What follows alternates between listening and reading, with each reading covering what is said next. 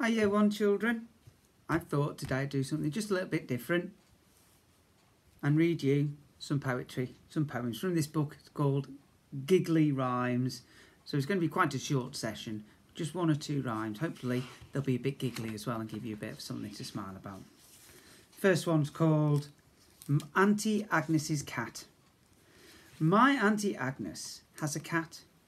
I do not like to tell her that. Its body seems a little large, with lots of stripes for camouflage. Its teeth and claws are also larger than they ought to be. A Raja gave her the kitten, I recall, when she was stationed in Bengal. But that was many years ago, and kittens are inclined to grow. So now she has a fearsome cat, but I don't like to tell her that. It's a big old cat. Is it the sort of cat we'd have as a pet? I don't fancy a tiger for my pet, I'll be honest. Next one I've got is called Eggs. All kind of creatures come for eggs.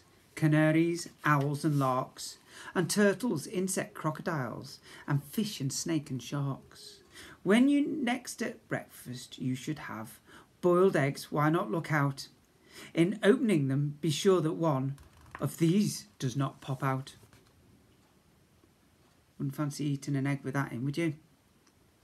Big old surprise. Next poem is called The Flipper Flopper Bird. Oh, have you never heard of the Flipper Flopper Bird? Oh, have you never seen his teeth? 2 above and 1 beneath.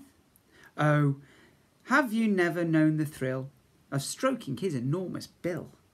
Oh, have you never taken tea with him sitting up a tree?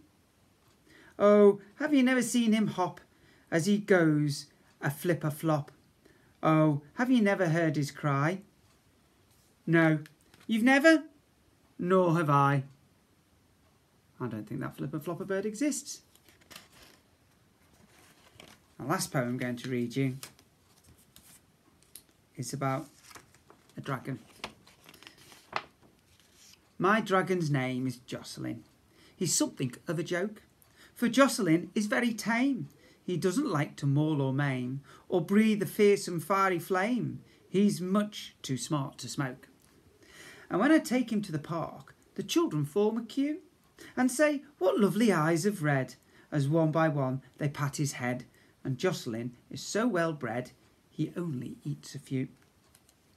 Would you like to take the gamble with Jocelyn if he only eats 1 or 2? It's been a short session, folks. Hope it's been a bit different maybe than the usual stories that I've read. To have some poems. Back to the stories tomorrow, I think. Remember the school motto, if you see someone without a smile, give them one of yours and keep smiling.